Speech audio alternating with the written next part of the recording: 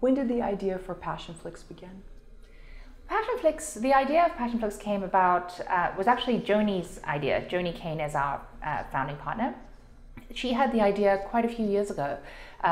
She wanted to, when 50 Shades of Grey came out, she was wondering why there isn't a place for us to watch romance novels that have been turned into movies when the movie was such a success.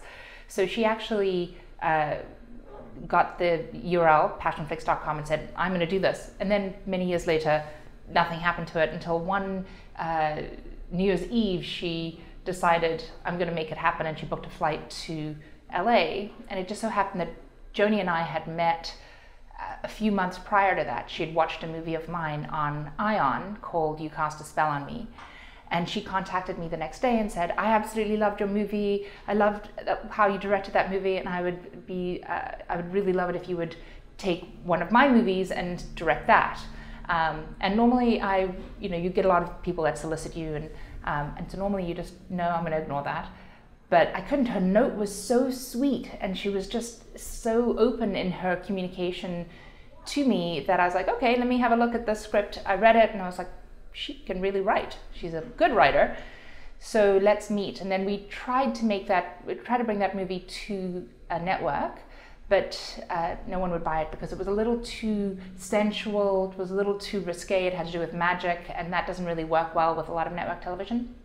So that didn't work, but when she came over here that February, at the beginning of February, we sat down and had lunch with our other partner, Gina, and over tuna fish sandwiches, she told us this thought that she had of Passionflix, and we went, great, it's a great idea, we're going to do it with you. And we literally started the next day on founding. Basically, I had to create the company, the business plan, put together a full proposal, come up with the idea of how we're going to do all this, and then I spent the next few months raising money, and it was about a year to raise the money, and then optioned books and made our first feature last March. So I know you... Long answer. Well, no, that's really interesting. So you had never really, you didn't know Joni from, and that's her name, sorry, Joni, yeah. Right? You didn't know her previously. It was just that initial email, and you just sort of went on a gut feeling that, wow, this could be somebody I want to work with. I went to, yes, well, writers, so the answer is yes. I didn't know Joni very well at all, except for the communication we'd had on the one screenplay that she'd written. And that screenplay was good. And when you, as a director, get to work with a screenwriter, and they're open to your comments and your notes, and they adjust the screenplay according to how you see it as a filmmaker, that collaboration just forms a deep partnership to begin with. So I didn't know her personally. I'd never met her in person until February, but we'd worked together via email and phone calls for a few months prior to that. And so as a filmmaker, I knew her well. I see, okay. So then you raised, was it 4.7 million in seed funding? 4.75. 4.75, okay. Yeah, okay. Like 4.753. Okay, right. Okay, good to know. So can you just briefly tell us how this happened? Did you have specific people in mind you wanted to approach, or? Well, so that was the difficult part. Firstly, I'm related to a lot of people that have raised a lot of money, which is helpful. And so I went to them for advice. What do I do? Who do you approach? And they basically said, everybody. You just go to anybody. You just constantly tell what the idea is to every single person that you meet, and somebody is going to say, hey, I have somebody that might be interested in that. And that's what happened. So I literally just went to every single person that I knew, and I said, that had any ability to invest. And I said, this is the idea, this is what I'd like to do. Do you have any advice for me? And would you be interested in coming on board? And some people came on board with $5,000. Some people came on board with $50,000. So they weren't huge amounts, but almost everybody that I spoke to wanted to participate because they think the idea is really good. I'm always wondering how that happens. Is it a long email? Is it a phone call? Is it when you see them at an event? It's all of those things. So I will take the opportunity to tell people about Passionflix every single place that I go. So it'll be at a coffee shop while I'm wearing a Passionflix t-shirt, and I will tell the people there.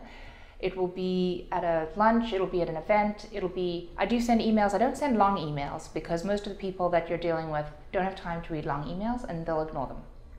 So short and to the point, with very specific information in it and what you want. What it is that you're looking to do, what it is you want, and I'm happy to provide you with any further supportive documents for you to review this. That was basically what I do. I'm about to do it again because we need to do another raise. Okay, so is it similar to raising money for a film, or are they two separate animals in some sense?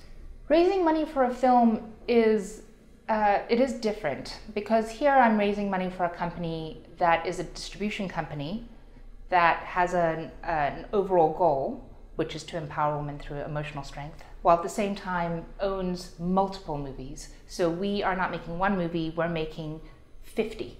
So if you invest in Passionflix, you get a part of all 50 movies that we own forever. So should the company not do well as a distribution company, you still have all these assets and you're able to sell them, and hopefully we'll make that $50,000 back. I'm sure we will. So that's why it's not a difficult ask when it comes to investment, because when you're looking for an investment in one single picture, it's basically saying, hi, I have a movie I want to make. I'm going to spend $3 million on this movie. Can you give me some money? And hopefully everybody else likes this movie and I can get a distributor and I can get it into the theaters or get it into DVD or sell it in the foreign market, and hopefully we'll make our money back. And then you can get your 20%. So that's the filmmaking, the individual filmmaking side, which is, it's a different beast. And there are a lot of people that want to invest that way, specifically in California or in the US. I mean, there's tax write-offs that are involved. There's, all these different things that are positive for investors to invest in individual films, but that's not what we're looking for.